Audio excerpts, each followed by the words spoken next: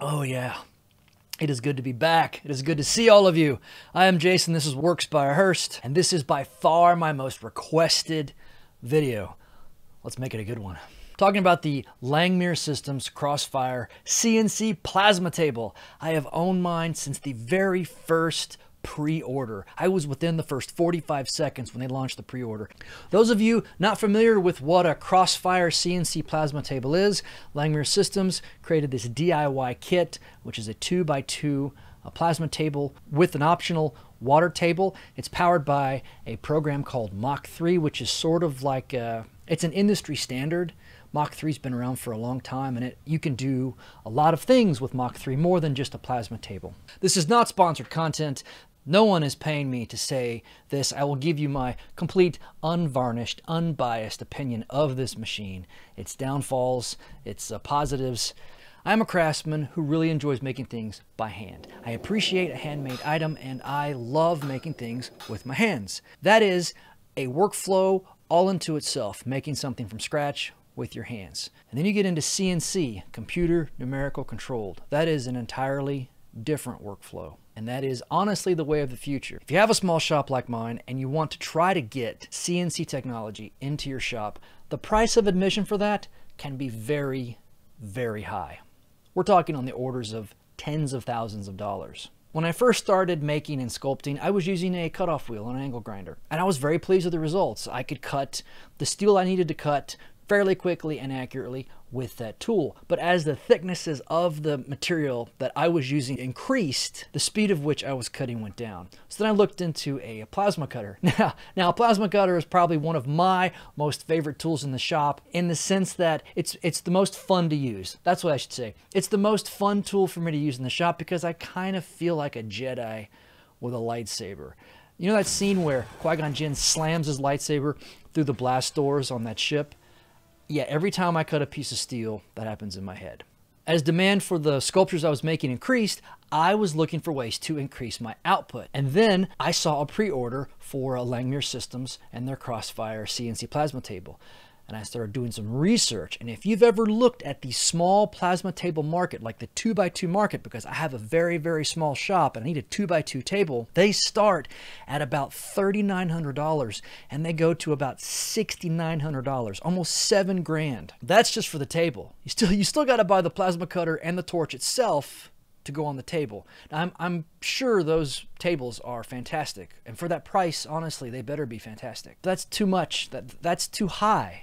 For my budget, I couldn't do that. In steps Langmuir System. They saw a void in the market and they filled it. One of the reasons why I have taken so long to do this review is because they were a brand new company with a brand new product. And I fully expect there to be problems and issues with that product. It's extremely rare to launch a product with a brand new company and have it go perfectly with no hiccups. And I wanted to step back and see how the company dealt with these problems, dealt with their customers, and adjusted before I made my review. And they did not let me down. I ordered my plasma table, it shipped and arrived. Everything was packed really, really nicely. There was some damage to one of the rails. The gantry that holds the plasma torch runs on these steel square tubing. And there was some cuts, some nicks in that rail. And every time the gantry would go over that rail, it would jitter and get hung up. I called them, and they immediately sent me a replacement part. Boom, no problem, no questions asked. And then, to be honest with you, I could not get this table to work. I battled with my table for 3 months trying to get it to work. Every time my torch would ignite, the table would stop moving. It would freeze. To their credit, Langmuir Systems reached out to me and they said, Jason, you're only one of about 4 or 5 people having this problem. Will you troubleshoot this problem with us? And I said, absolutely. They were reaching out to me, so I took the time, and I took about 4 weeks there where I made several private YouTube videos for them of the problem, making changes and troubleshooting. And it all boiled down to, it was not their fault, it was the fault of my plasma cutter. I have an Alpha Cut APH 60 at the time, and that plasma cutter, when it would ignite and cut, the arc would produce so much high frequency noise. It would fry, not necessarily fry, but it would interfere with all the electronics in my shop.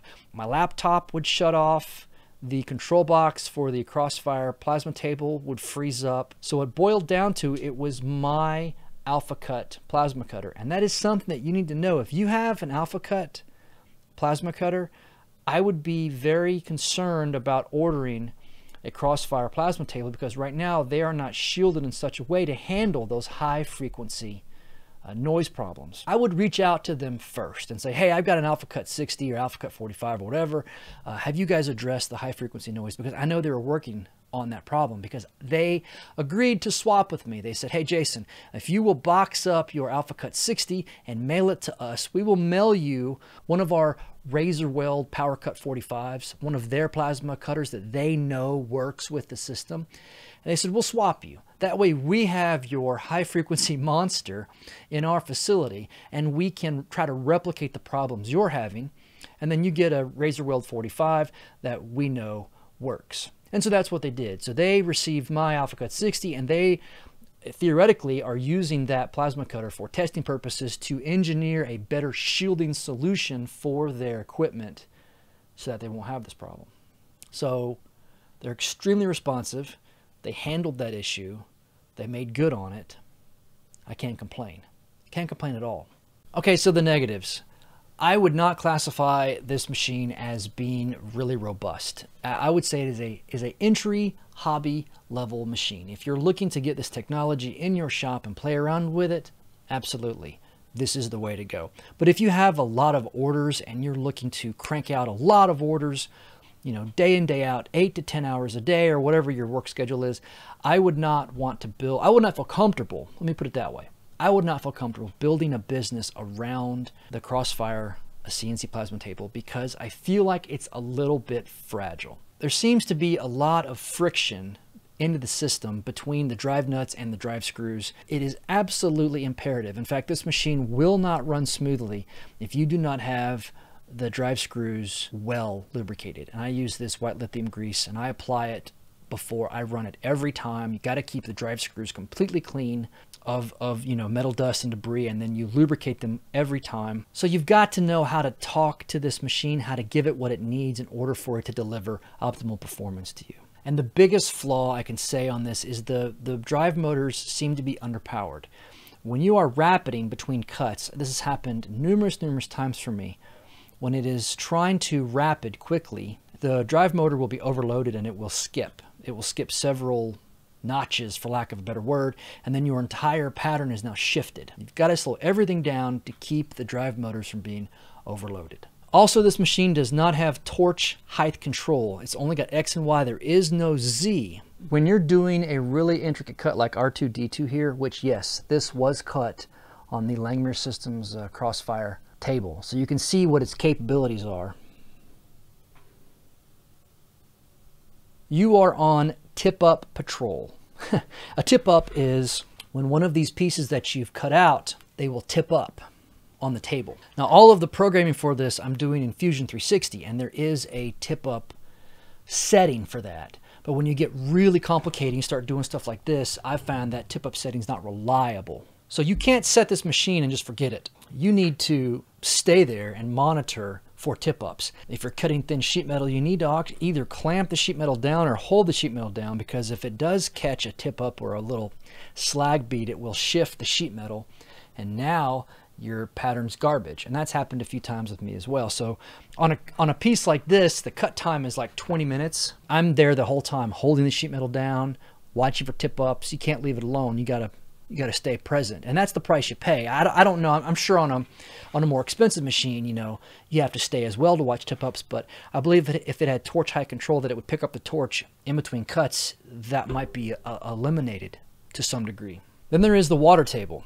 I opted for the water table, and some of these really small fine cuts, like on R2-D2, would not be possible without the water table, because the water table splashes up and cools down those real fine pieces so that they don't completely melt. And it also keeps your workpiece from warping. I think it is very valuable to have a water table, but you also have to understand that when the plasma cutter is heating up the water, it turns it into vapor. That water table is dissipating a lot of heat. the water temperature will increase and it will produce steam. I've run this table for a couple hours one day getting ready for a show, and my shop was just a jungle. And if you don't wear a respirator, it will impact you negatively. You'll feel it, you'll taste it, it'll be in your lungs, it will make you short of breath. So if you have a very small shop, you have to know that you need to open all the doors, all the windows, get lots of airflow.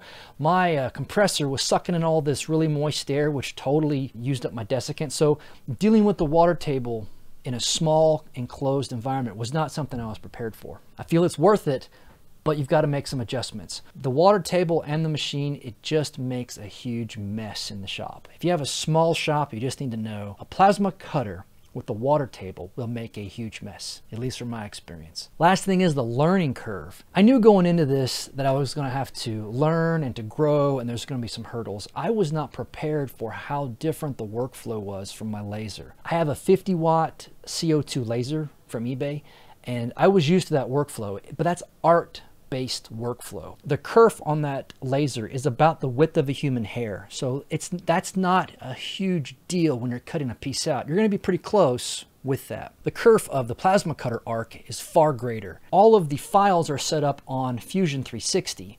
And that software, which I am a complete novice to, is designed for manufacturing primarily. If you're trying to cut this cap out and you draw a circle, or you draw this cap in Fusion 360 and you're going to go cut it out, it's going to ask you which side of the line do you want to use? Do you want the plasma torch to run around the outside or the inside? All these things you have to think in a different mindset, which I wasn't accustomed to. So if you can imagine cutting something like this, trying to program this, I'm sitting in front of a computer for like 2 days, 3 days, and I did 3 or 4 prototypes that were just garbage before I got to where I could cut a complex shape out. Is it worth it? Yes. Would I do it again? Absolutely. Having the technology in my shop to where I can design a part and then knock out 50 or 100 of them in a day reliably, that's big.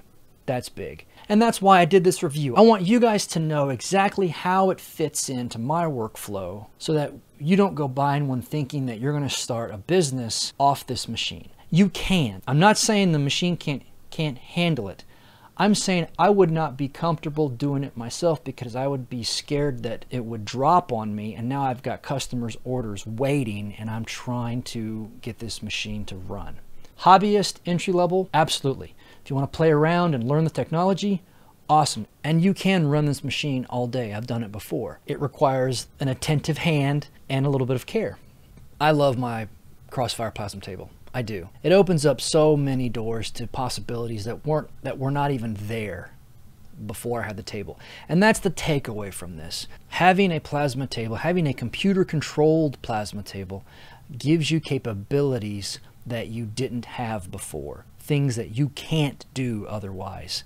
So even if the table might be somewhat difficult to run or a little bit finicky in spots, it still gets the job done. That's what's important. That's worth the price of admission for the Crossfire table. It may be a little bit delicate in some spots. It may be a little underpowered in some spots. If you know how to handle it, if you lubricate it, keep it clean, don't run it too fast, it will get the job done. You got to look at it from a point of view. It's cutting out pieces at a tolerance and at a speed at which by hand you couldn't do. You need to leverage the technology to cut shapes, patterns, and things that you could not do by hand. That's how it fits into my workflow. It's cutting things that I could not cut repeatably by hand. That's it. If you're interested in one of these tables and you go to Langmuir Systems, I'll put a link below to their website. If you enter Works by a Hearst, you'll save $100. They'll knock $100 off of a table if you use the coupon code or promo code Works by a Hearst, all one word, when you go to checkout. Also, so that you know, full transparency, that code helps support the channel. They give you a discount and they give me a kickback. So that's how that works. If you want to support the channel, thinking about buying one, use Works by Hearst and we both win. I think I've covered it. I have rambled enough. I hope you enjoyed it. I hope you found it useful and helpful. I am Jason. This is Works by a Hearst. I will see all of your shiny faces in the next one.